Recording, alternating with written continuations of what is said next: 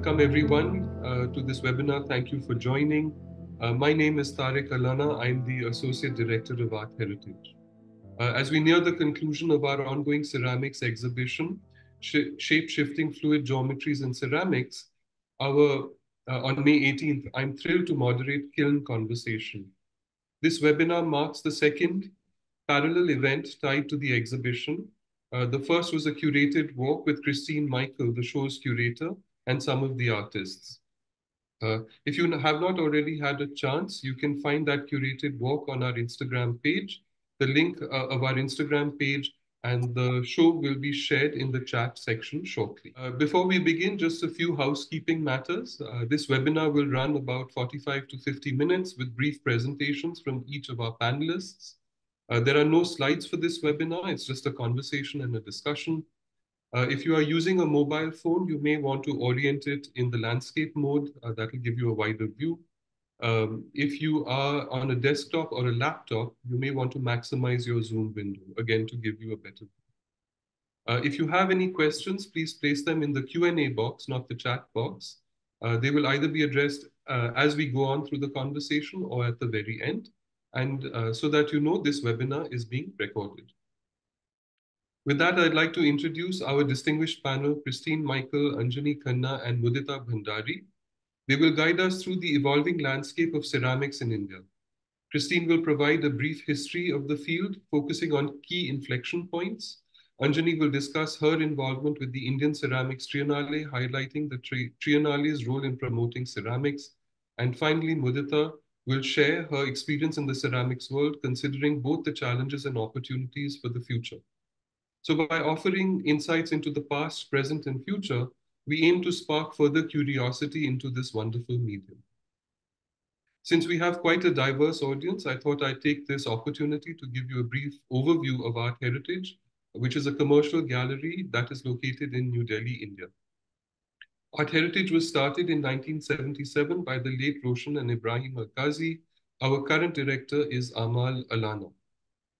Rooted in education, our founders utilize the gallery space not only to showcase young and emerging artists, but also to expand the boundaries of fine art, including underrepresented mediums like photography, printmaking, and ceramics.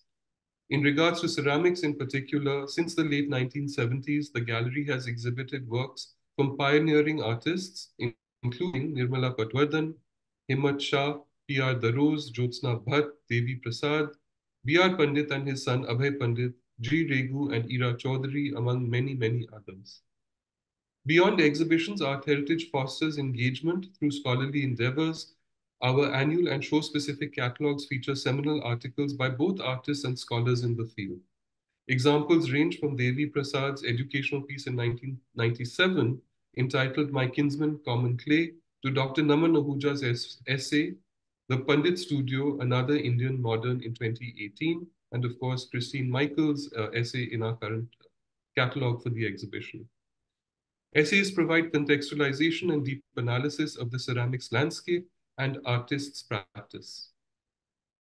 This webinar serves as yet another platform with which Art Heritage continues our core philosophy of our co-founders and champions the cause of ceramics. So with that, let's now delve into the discussion, starting with Dr. Michael's historical perspective. Dr. Michael is an independent ceramic artist, arts educator, researcher, and curator based in New Delhi. Some of her recent curatorial endeavors include Multiple Realities, Indian Contemporary Ceramics at the Clayarch Gimhae Museum in Korea in 2023, and Tempered Poetry in Glass with the INKO Centre in Chennai in 2022. Recent projects at Art Heritage include The Firing Line in 2022, and of course, the current show, Shape-Shifting Fluid Geometries in Ceramics. You can see part of that show just behind her, to the left and right of her. She has been the recipient of several distinguished awards, the Charles Wallace Award, the Nehru Trust Visiting Fellowship to the Victoria and Albert Museum, and the Sanskriti Fine Art Award. Currently, she serves as the curator for craft for the Serendipity Arts Festival 2024. So with that, Kristine, I'll pass it on to you. Okay, thank you so much, Tariq, and thanks to the Art Heritage for really flagging off this very important conversation about Indian ceramics, today.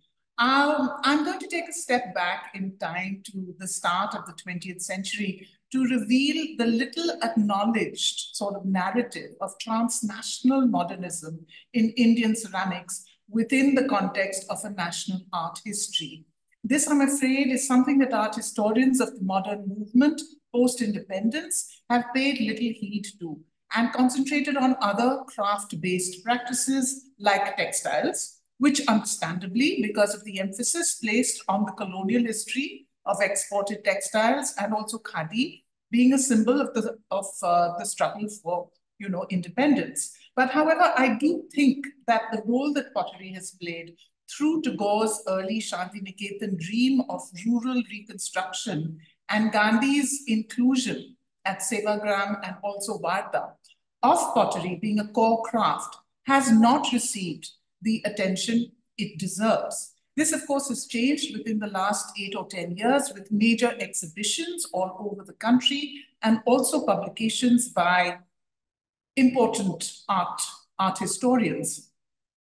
So the second key point of influence was the growth of regional artistic practice in specific geographic areas that became important nodes of production in style, in education, ways of working, and also standards. So I would like to start with the Delhi blue pottery and also Sardar Gurcharan Singh, who after his training there in Japan and his meeting with the important thinkers and movers and shakers of the Mingei folk art and English studio pottery movement, Shoji Hamada and Bernard Leach, he reworked stylistic forms and textures from a pan-Asian and also Western aesthetics into the Indian vernacular traditions and created the iconic Delhi blue glaze. And with this, he made architectural jalis and murals and a range of products that was so vital in the early years of independence and the building up of a new urban lifestyle. Now, in his role as also one of the presidents of the All India Fine Arts and Crafts Society, we can see the building of new institutional frameworks coming into being of patronage, of sort of collections, of exhibitions and spaces that actually modern ceramic artistic practice. And this was achieved through his founding of the All India Studio Potters annual exhibition and prizes. And his, sort of Delhi blue pottery has continued with the tradition of annual large exhibitions even after his passing. And this has resulted in seeing every year the steady growth of artists in the field. They have also continuously supported terracotta craft from all over the country. Now, other artists of his generation, or maybe slightly younger, also, studied with Bernard Leach in England. They also studied with Daniel Rhodes at Alfred University at the US, excuse me.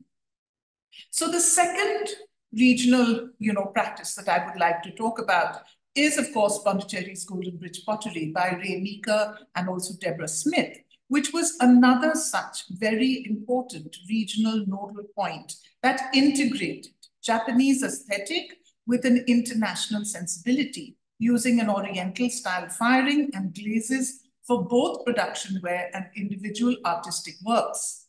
Through their student program that grew immensely over these years, creating a strong work ethic and quality standards, the hub of Pondicherry as a pottery haven for artists and students became internationally known. Annual specialist technique workshops were held with some of the finest artists from all over the world, which really added into the knowledge about the art and craft of ceramics, as well as the international styles and contemporary trends. The institutional degree programs at the schools of art of Calcutta, Shantiniketan, Madras, Bombay, the NID, the IDC ceramic design programs, BHU, and the MSU Faculty of Fine Arts, besides Bhopal's Bharat Bhavan, became avenues for training a number of designers and artists, which further slowly expanded the actual numbers of, practitioners. The studios started by the LKA here in Delhi, Lucknow, Madras, and also Bhopal's Bharat Bhavan were havens for the young graduates who could not afford to start their own studios as soon as they had left their MFA. So these were literally safe stepping stones to test the waters while trying to find one's own aesthetic palette. I would add that in all of these educational centers, there were also the sort of traditional potters teaching students their craft as well as being studied. So their traditions were also documented and also developed by artists and designers for creating newer products for expanding urban markets.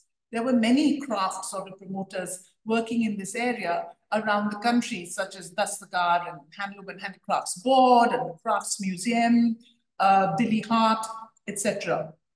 Few of the traditional potters bridged the gap between the vernacular and the studio pottery in their second generation and worked a lot in sort of collaboration with other artists, creating newer categories of art. And this brings me to the third key point of the market. Where was all this work that was being produced on different levels of firing or glazed or not, or functional or else, sculptural being sold? Well, the market was there at various levels of society, but the understanding of the work and the technicalities and the years of practice needed to achieve this fluency of form and surface was slow in coming.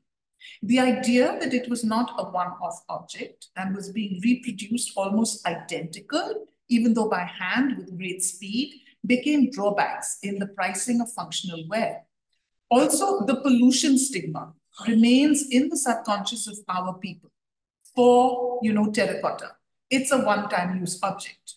And porcelain, which uses calcium phosphate, is really considered non-veg. So in any case, for the fine art sculptors, really terracotta was always considered a waste medium, as it was discarded when bronze was being cast. And I think from fellow fine artists as well, it was a medium that was not taken very seriously well into the 90s, despite India having such a strong tradition of architectural and figurative clay work. So the Lalit Kala Academy and the National Gallery Modern Art was slow in also recognizing ceramics along with printmaking and also photography at a national level as a fine art. This only happened in the 80s and impacted the fine art world as well. And there were very few galleries at that time, like, of course, the Art Heritage, Sakshi, Simloza, who included ceramic artists in their annual shows. There was also support from places like, the sort of Max Muller Bhavan and the Alliance Francaise and the British Council around the country, which provided avenues to display new creative works. The new booming potters markets in various cities around the country now, today, over the last 3 or 4 years, are a testament, in fact, to the growing fascination for the medium and cater to a gift market at a different level to the gallery space. And I think post-COVID, there has been a greater emphasis on, well-being and also working with clay as a part of the slow movement. And this has been one of the ways to sort of de-link from all of those devices that one got trapped into during COVID and to work with your hands. Now, all these shows and all these, spaces were supported by artist statements in brochures and also critiques within the press, which added to the growing general public knowledge about the medium. And a few artist-run magazines have started within the past, from Bombay as well as Delhi, which brought the community together and shared practice and also technology and techniques. I am currently the co-editor of the new Mrin magazine of the Indian Ceramic Art Foundation. And our 4th issue, which will be out in August, has again about 15 contributing authors who are all artists and who are learning to articulate more confidently about their work and their practice. And artists like me are also becoming curators. So I think we have good things to look forward to. Thank you very much. Thank you so much, Kristine. That's a wonderful, broad overview. I think it gives people a nice foundation upon which our next conversation can go, and that's by Anjani Khanna. Anjani is a ceramics sculptor, curator, and writer. She is a co-founder and co-curator of the Indian Ceramics Triennale. She also serves as the director for the Contemporary Clay Foundation, was the science editor for Down to Earth magazine, and assistant director at the Center for Science and Environment in New Delhi. She has an MA from the University of Cambridge and studied ceramics with Ray Meeker at the Golden Bridge Pottery in Pondicherry, and has been an artist in residence in the US, in Europe, Australia, China, and of course in India. She is the recipient of a number of awards and fellowships, including grants from the India Foundation for the Arts, a senior fellowship from the Government of India, and she is an Art Think South Asia Fellow. Anjani was on the selection committee for award for the 2021 edition of the British Ceramics Biennale. Her work has been shown both nationally and internationally and is in a number of public and private collections. She's a member of the International Academy of Ceramics in Geneva. So with that, Anjani, I'd pass it on to you to look at your work with the Indian Ceramics Triennale and sort of the reason, of course, we picked this was because we've had two recent editions in the last few years. So with that, I'll pass it on to you. Right. Thanks very much. Thank you, Tariq. Thank you, Art Heritage. Thanks, Kristine, for inviting me to come on board. I'm delighted to be here. I'm going to speak a little informally about how the Triennale sort of came about. We were a group of about 6 artists. I mean, Kristine has articulated the sort of the growing ceramic movement in India, but around around 2000 we sort of started working together. A number of us, about 3 of us who were on the curatorial team, started working together in 2000. We felt a sense of sort of disquiet about where things stood with Indian ceramics, or at least felt that our practice, because of this whole tension between the understanding of the functional. We were all trained as potters and had slowly moved into sculptural work as well. And there was this tension of the understanding of what is ceramics. We wanted to push boundaries. So we started fairly early trying to push boundaries. And in 2000, we got a grant from the India Foundation for the Arts. And we actually, went out and created a public art sculpture, a sort of an installation which was placed for a month outside the National Gallery of Modern Art. And this was a collaborative project between 4 of us. And the whole idea was to push boundaries, push our own practice, and to have ceramics being seen in a different light. So it started from there, really.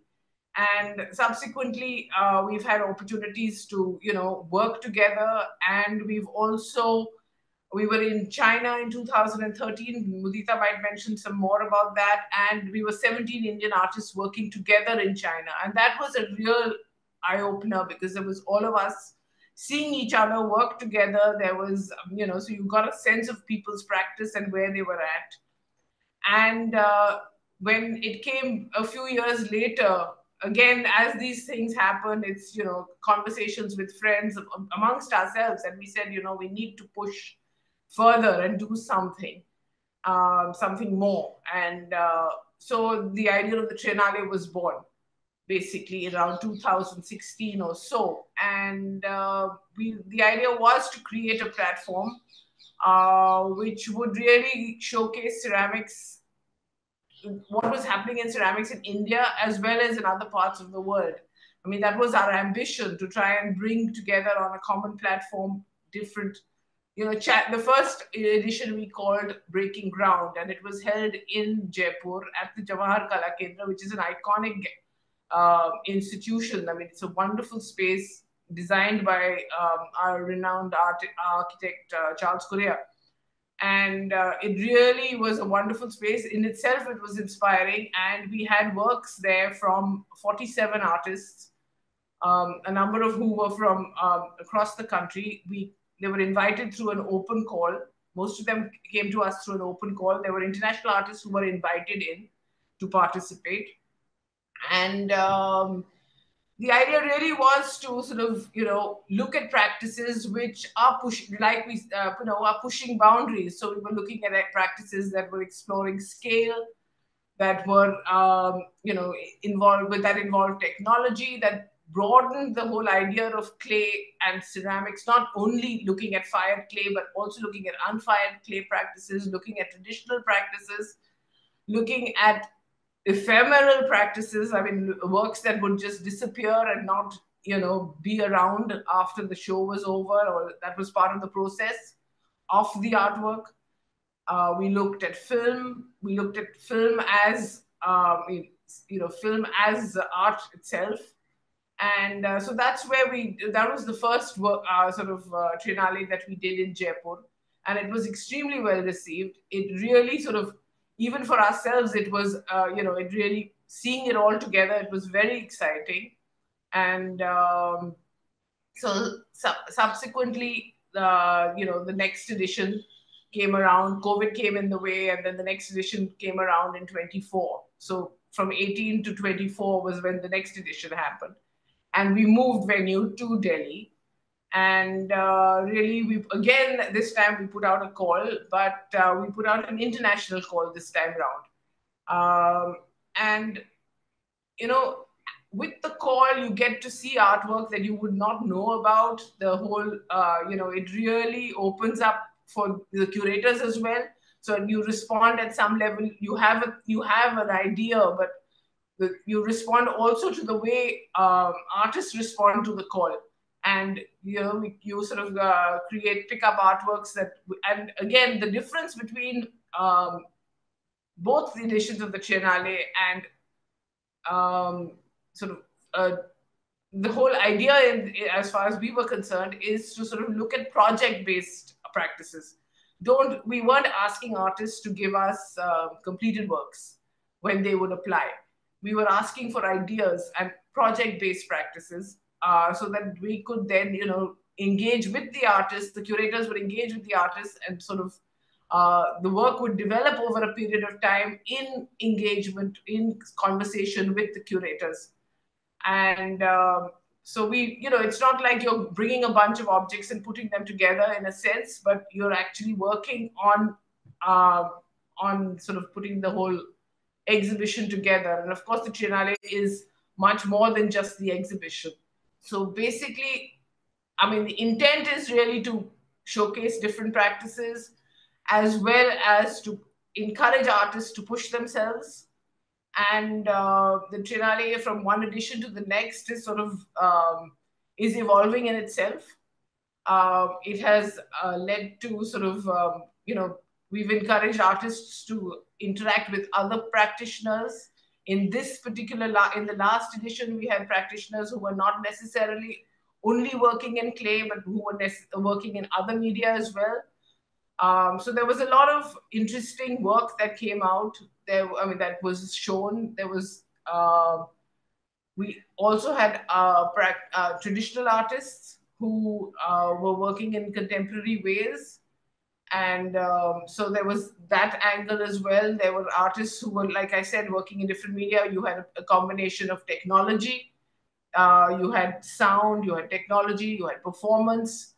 So there was a lot of different sort of ways of bringing in different ceramic practices. And that was really our curatorial focus, that, we want to broaden it, but we want to bring really interesting, good quality work to India, and to create the Triennale as a sort of platform which would encourage that on a long-term basis.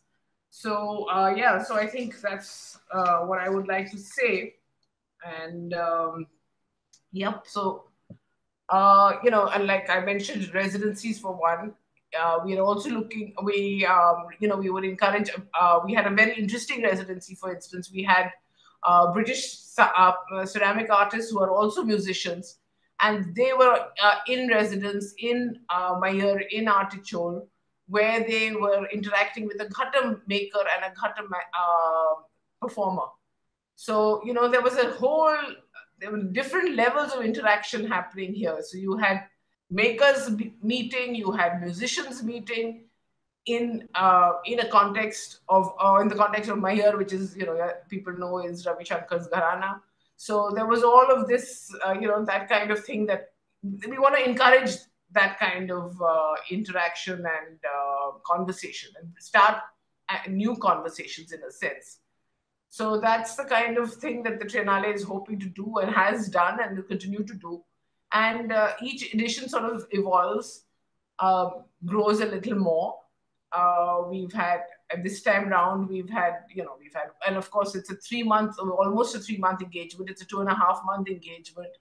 So there is, there are workshops, there are artist lectures, there are, there's all of this that adds to the whole Triennale, basically. Yeah. So I think that's pretty much what I'd like to say. I mean, it is, yeah, I think that's where I'll end it for now, and then we'll take it from there. Thank you so much, Anjani. I think Yeah. just for people on the webinar, just so that you know, I've posted a link to the Indian Ceramics Triennale website in the chat. So if you're interested, you can always go and check out further details. I think just one question before we move on to you. Yeah, go ahead, Anjani. Yeah, I'd just like to make a point. I mean, it also is, the intention is to provide a platform which is non-commercial, in a sense, right? So that artists are thinking, you know, they're not necessarily being confined by commercial interests and by galleries, and they're free to explore and to develop their artwork. I think that's one of the important points of what we were trying to do. Yeah. And I think that goes in the vein of what Kochi Biennale has also done, is also trying to do, and any Biennale for that matter, sort of gives us brings us up to date with where a particular medium is every few years. And so that gives you a chance to really understand the progression with which the medium is moving forward. What are the experimentations happening, both nationally and, as you said, in the second edition, bringing in international participants as well. Yeah, so we had them in the first edition as well, but I mean, this was open call, so it was slightly different to that extent. Yeah. Okay. Yeah. Can I just ask, before we move on to Mudita, the choice of Jaipur and Delhi, where did those come from as you planned the two editions? Well, I guess at some level, we have issues of patronage in India, which, you know, so when we find a patron who's willing to support us, you know, that has been, you know, that has also informed our choices. So that's really what it is to be quite this. The Delhi space is a new space. It was a very contemporary space. And we saw it when as we saw Jaipur, neither of them was ready when we saw them. They were, you know, still being renovated. Still, you could see the potential of both the spaces, tremendous potential. And we said, this is, you know, great, and this is where we'd like to go. And the Delhi space, particularly, I mean, of course, the Jaipur space, but the Delhi space had a sort of sense of quiet. Even though it was in the middle of Okhla, it gave you the kind of space that where you could show the kind of art we wanted to show. You know, it is a contemporary, really contemporary space. It's steel and concrete, and was really wonderful. It was a wonderful foil for the exhibition, as was Jaipur. Yeah.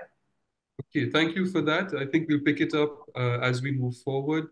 With that, we'll move to Mudita Bhandari. Mudita is a visual artist who primarily works in clay. She received her BFA in ceramics from Kala Bhavan, Vishwa Bharati University, Shanti Niketan, and MFA from the Faculty of Fine Art, Maharaji Sayaji Rao University in Vadodara. Inspired by the use of clay in folk traditions of India, she began working extensively in terracotta. Her practice is informed by the idea of space and dimension. She is interested in exploring the fluidity of various dimensions and multiplicity of layers within the structure of existence. She's a member of the International Academy of Ceramics in Geneva. Mudita has been invited to various residencies and has exhibited extensively both nationally and internationally, and of course at the Art Heritage Show that is currently on. Her works are in several collections, including the Mart Rothko Center in Latvia, Kiln International Ceramics Museum China, Mehmet Nuri Gosen Foundation of Culture, Education and Art in Turkey, and Bharat Bhavan in Bhopal. Mudita lives and works in Indore. So Mudita, I'll pass it on to you here to give us a sense of your journey as an artist, your interactions both within India, outside India, and how you see some of the challenges and opportunities that you as an artist face and the field itself faces. Thank you, Tariq. Thank you for this lovely opportunity. Kristine, thank you for curating such a lovely show. So it's been very interesting because I think I find myself very lucky to be, you know, practicing at a time and in a span which is really wide. It starts from a place where ceramics was not very popular in terms of an art form, art medium. And there were even issues with the infrastructure and things like that, the availability of the materials and things like that. And to come to this point where everything's like you order online and it's at your doorstep. So it's really an amazing span which kind of comes in.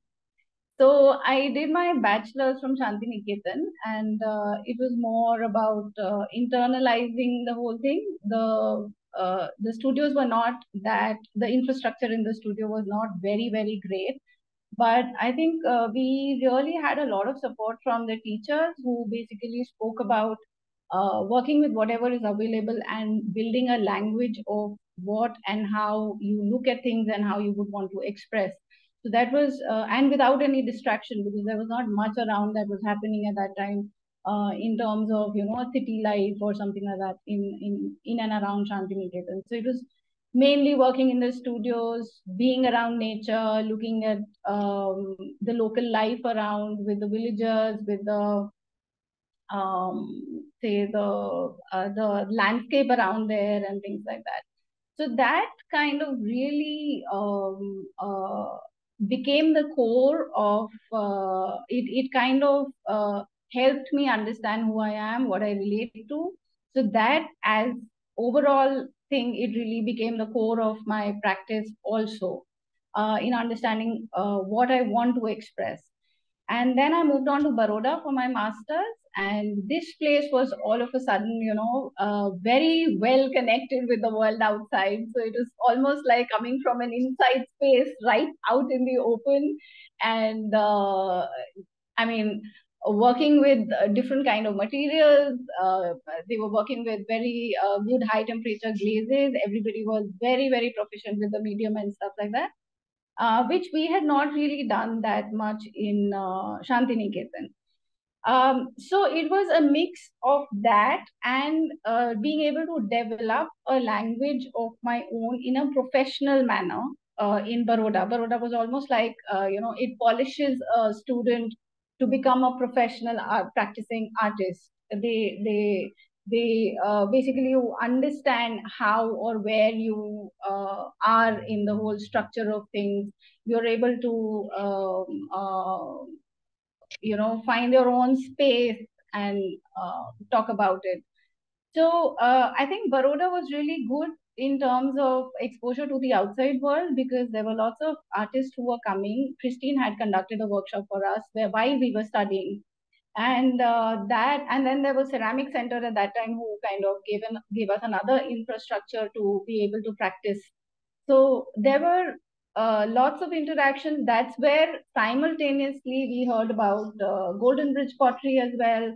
There was BHU. They had a ceramic course, which was basically focused on functional pottery with KV Jina basically heading that. So there were different areas where different kinds of practices were happening. So as a student, if I want to decide as to what kind of work I want to do, and I had a choice of where I would apply and where I would want to go and work further or develop my practice further. So, of course, like Golden Bridge pottery was something they had fantastic, international exposure, because by that time already they were, exhibiting in NCCA. They were curating shows. They had a lot of international artists coming in and organizing workshops and things like that. And I think that happened. I finished my master's, and then slowly when we start practicing outside, it was Delhi Blue Pottery that kind of brought all of these regional institutes together with their exhibitions where, because they were centrally placed also in Delhi. So we had like really big exhibitions like Mati and Tiles Forever, where all it kind of included the regional practices, the ones that were working in say Pondicherry or in say Banaras or Baroda or Shantiniketan, they all kind of came together. So it was not just institutional students who were coming in, students who were studying ceramics, but even others who were practicing ceramics in the field. They all were coming together in this exhibition, and it was almost like getting to see each other's work nationally in a place like under one roof. They also had these exhibitions called, there was one where it was called The Golden Earth, where they invited artists from Australia and Indian artists. So it was a collaboration kind of a thing. Together we had a show of work. So there was a lot of exposure from that side as well. So, but somewhere while I was studying, I could sense, because I was working with high temperature glazes when I was in Baroda, and then again I kind of switched back to terracotta because that is a language that I found more relatable to my expression. Somehow I could sense that there was this whole thing about, because glazes, high temperature was something very new. So everybody was fascinated. Everybody was doing that a lot. So terracotta was not really taken as a very seriously as a medium for expression. Which now, when I look at the works in Triennale, I mean, it's come a long way from where terracotta was not taken seriously, or the temperatures of the clay were decided as to whether it is a good work or bad work, to a point where you have works where they are melting the clay work in water, and that itself is that process itself becomes the content of the work. That itself is the expression. So I think from there to here in such a short time, in any case, has been fantastic. And then other than that, we have these Potter's Market, like Anjani, Kristine also said that the Potter's Market kind of increased this whole mass appeal of ceramics, and people started really, the local people around started getting to know about what ceramic is. The interest was generated. What is very interesting for me, I think it'll be really nice when all of it kind of comes together. It would be really great if more collaborations can be done amongst these separate pockets. If all of this can come together, I think we can take a huge step further. Also, I think somewhere interdisciplinary workshops or collaborations can do wonders, because I was part of one of them, which was curated by Frank Skidman. And that was a very good experience, because I was the only one working with ceramics. There was no infrastructure there. It was in a village. And there were other people who were working with different materials. So how would you integrate some other material into your work? And the processes of it, the conversations that happen, the ideating of what you're creating, how else it just kind of expands your vision and your practice way more. So I think it'll be really great if I'm looking at the future. The challenges, definitely we've had challenges of the material and things like that, the infrastructure, but somewhere we are kind of coming to a point where all of this is very easily available, and there are many institutes and studios which are offering us places where we can work and things like that. But I feel there is still a challenge of bringing all of this together, as because they're all practices happening in separate corners. So it'll be great to see all of this coming together and something coming up. Like in Triennale, Anjani mentioned that there were collaborations where the music one that was done in Maihar, I think that was fantastic. Also, the work by Kate Robert, where she used these strings and the clay, which basically is not a work that can be sustained, or which is actually going to come down when the exhibition is over. So it just widens and broadens your idea of things, of how you can use the medium. It just doesn't remain just a medium, but it just kind of takes a step ahead and becomes a way of expressions. So yeah, I guess that. And so but yeah, I think somewhere the international exposure really helped me a lot as a practicing artist, because uh, we've been working in India. We know the community is not very big, so we know everybody, we know how they work, we know what are the conversations that happen. But the minute you step out, the conversations are different, the context is different, the content is totally, something else. So when that breath of fresh air comes in, it just kind of changes the dimension of things. It just becomes much wider and really helpful in terms of your practice and how you take your work ahead. So yes. Thanks, Mudita. Sorry, I think I had some technical difficulties, but I'm back. Yeah, that's okay. I think one question that I just want to follow up with is, I think what you're saying is it's that going outside the country, providing some level of exposure to oneself is very helpful. So I think maybe from all three of you, maybe starting with Mudita, I'll ask, as the summer is upon us and people are traveling, some of them traveling internationally. Let's say they're going to Europe or the States or going the other side to someplace in Asia. What would you say in terms of giving oneself exposure? Where would you say, if you find yourself in X, make sure you go and check out Y? Do you have any recommendations for people? So the way I travel, I would really like, I think the inspiration can come from anywhere. So it's not necessary that you go to a particular museum or a particular area or anything like that. I think it's important wherever you're going, you spend a lot of time there, because when the kind of travel that generally happens, you're going and you're coming back. So what had helped me were the residencies, where I was spending a quality time in that space, in that area, in just one place. That really helped, because like even when we went to China for the this thing, it was a 40-day residency, and it gave us a lot of time. Language was never a problem, although we had only one translator between the 17 of us. So most of the work, even the technical work, was done with sign language. So a lot of people have this hesitation of going out and doing residencies because language is a problem, food is a problem, whatever.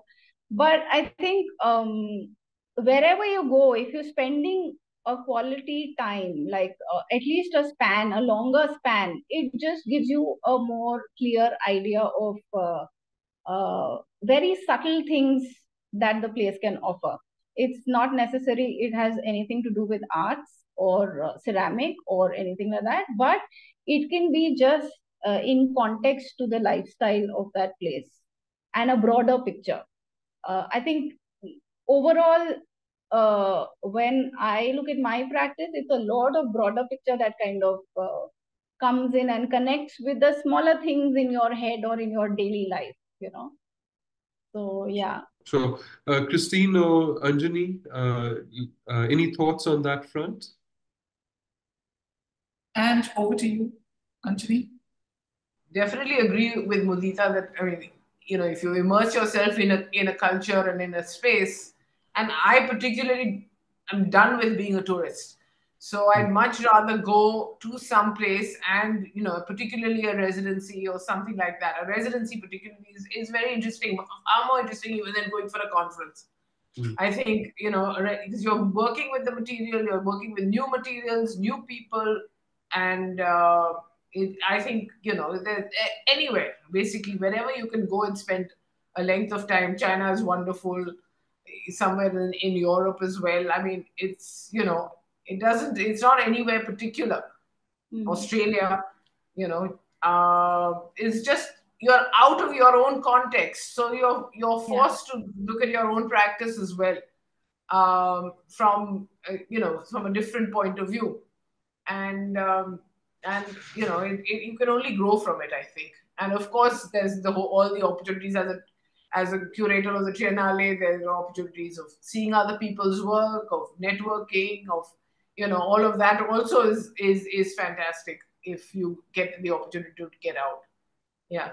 I would like to add two things. One is that just travel within our own country. We have so many areas that we don't even know Yes.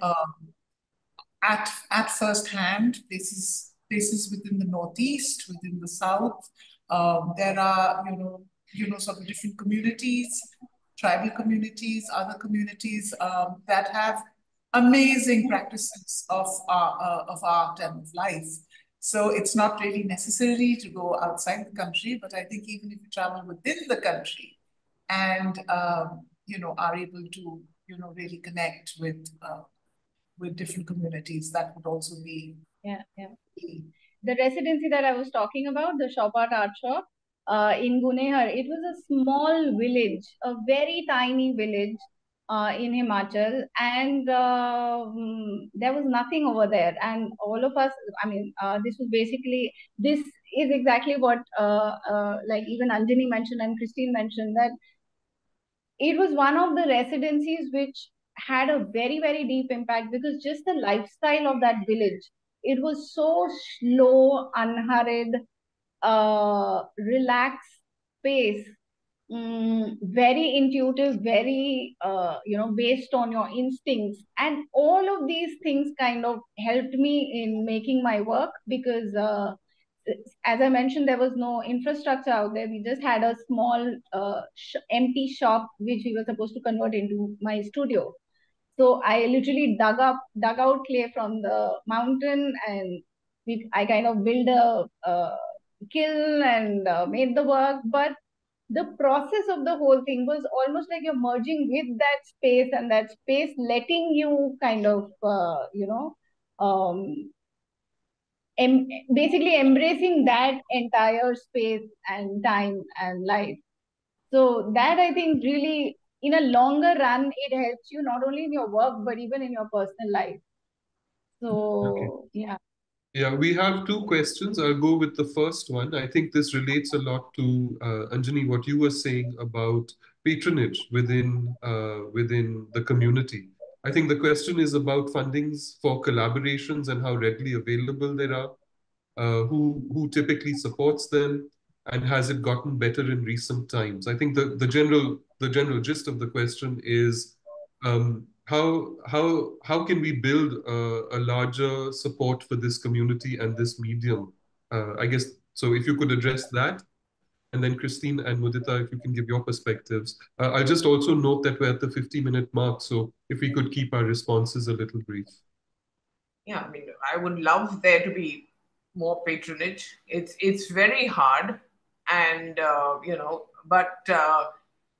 people come forward. In this case, Artichoke, for instance, offered their space, but the international artists had to get their own funding organized. So we are not really in a position to organize that kind of thing, but we have connections with people. We know people, and we can, put people in touch with other people, and things can happen. But there isn't formal patronage that easily available.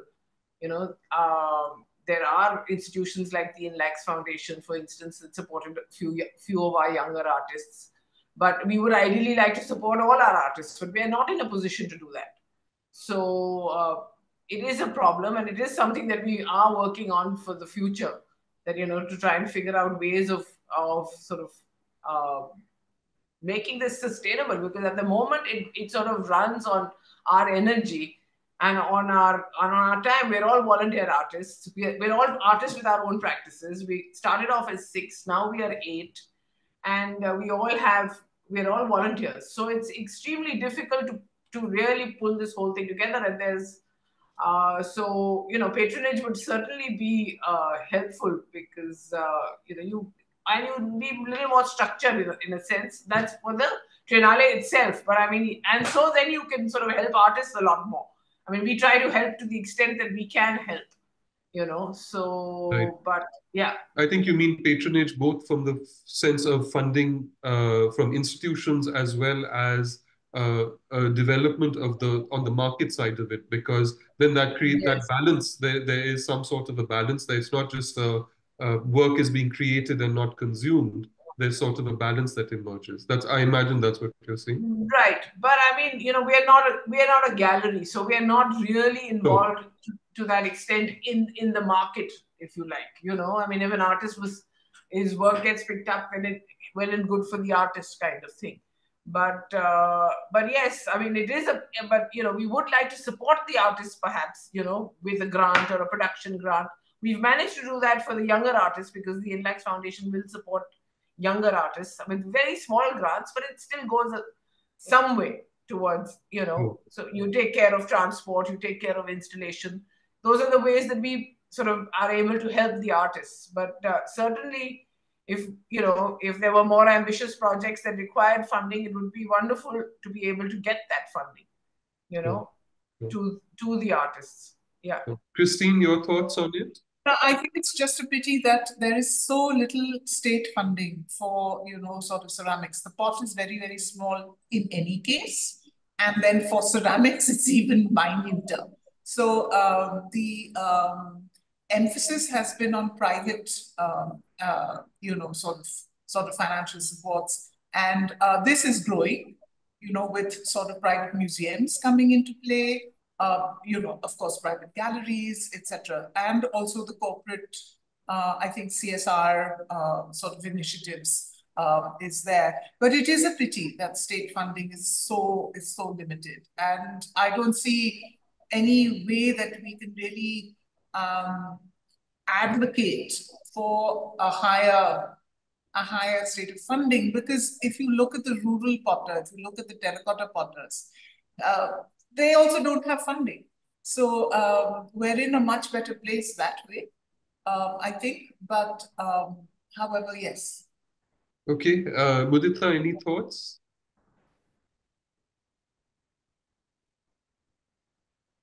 Sorry, Mudita? Yeah. I think they've covered it all. Okay. Okay.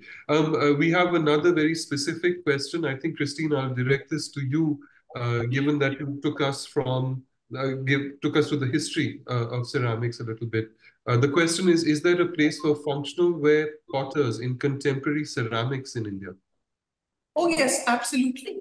Absolutely. The high standards that have been set by the various teaching bodies, which I had discussed, the nodal sort of practices, regional practices, have all set very high standards of what is good functional wear, how is it made, how is it ergonomic, what about the glazing. I think that, yes, it's a very strong market, and yeah. Okay. Okay. I think the potters markets have gone a long way also. And what's interesting is that there are artists now who are finding their own voice as functional potters. And but I think it'll take some more time for but there are certainly a number now who would make really good functional pottery. And but I mean, the markets don't maybe perhaps draw those potters perhaps don't come into the markets anymore, because they have now their own clientele and they're selling, and the Instagram, for instance, is a great way for people to sell. So I think functional is definitely has a space, and good functional definitely is growing. I mean, there are artists who will use only one type of material and work only in one type. They're not all over the place, and they're developing their language, which is really good, I think.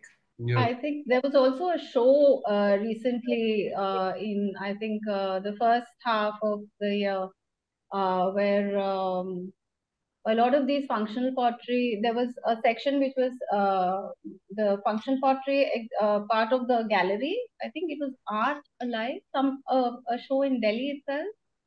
I'm not sure about the gallery, but Art Positive, I think. Yeah. I think Kanjan and somebody had curated it. So there were functional potters in the gallery. So I think that would be very exciting to see if functional pottery can come to the gallery then. Because well, I think functional pottery has always been within the gallery. If you look at B.R. Pandit, if you look at Gurcharan Singh, yeah, that way, yes, but not like this. Yes, yes. But like here they had set up tables and things like that, like a full, proper functional kind of a thing. And it was very interesting. Some of the work was really nice. Yeah. So, yeah. Good. Well, I mean, that's wonderful to hear. Of course, it helps the ceramic field. I think the question we'll end with is a nice, broad-ranging question. I think it gives an opportunity to sum up this discussion quite nicely, which is what impact can you predict that changes to the climate, commerce, and AI have on ceramics practice in India and internationally for that matter? So it's a very broad-ranging question, certainly looking to the future. Thank you for that question. Maybe, Kristine, would you like to take a crack at it? I think I need to process that question. I can give me a minute. Just yeah. give me a minute to sort of think about it. Sure. Any thoughts, Anjani, from your end, or Mudita from your end? No, can you repeat it again? Sorry. Sure. What impact can you predict that the changes to climate, commerce, and AI have on ceramics practice in India? In India, well. Yeah. Well, commerce, of course. Hopefully commerce will, people will be more interested in acquiring ceramics, and that will continue to grow. Climate, I don't know. I don't see. I have a different take on. Particularly, I'm a wood firer. I have a different take on ceramics and the whole climate debate. I think it's a material. I think wood is a renewable resource, and I think we should use it, and we should fire, and we should make pots.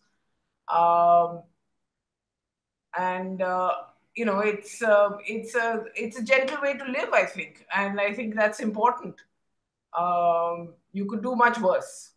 So that's what I would say. And as far as AI is concerned, God knows, I'm afraid I have nothing to add there.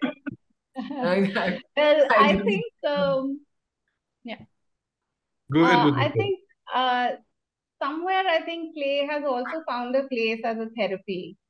So I'm not sure in context to arts, as in fine arts, in the galleries, I can't really say much there. But as ceramics, because there are a lot of people who are not interested in firing the work, but are interested in the process and use it as a therapy rather than, create. And it's also, the process itself is creating something. So it's not necessary that you're firing it and keeping it as a, accumulating more in terms of the climate and the environment. But somewhere, and I think AI can't really replace it, because if it's being used as a therapy, it's a very personal thing. So it's more like really using your hands to do something. So yeah. Well, I guess there is. Sorry, go ahead. No, go ahead, Anjani. I guess there are new technologies like 3D printing, etc., which we had even at the Triennale. So that of course is something that will grow. So there are artists who are 3D printing clay, they're 3D printing the positive, and then making molds, and then working with the molds which are 3D printed. So we had a couple of artists at the Triennale who were working with 3D printed molds. So that's certainly an area where technology will continue to grow, I think, and that will have an impact. Yeah, sure. And I think it's a very wide space. Everything is possible, and everything can survive, I guess. Yeah. I don't know. Kristine, we're up on the hour. Any thoughts on it, or should we move on? No, I think it's been covered. Thank you. Okay. Yeah. Thank you so much to everyone for joining, and of course our panelists, Kristine, Mudita, and Anjani.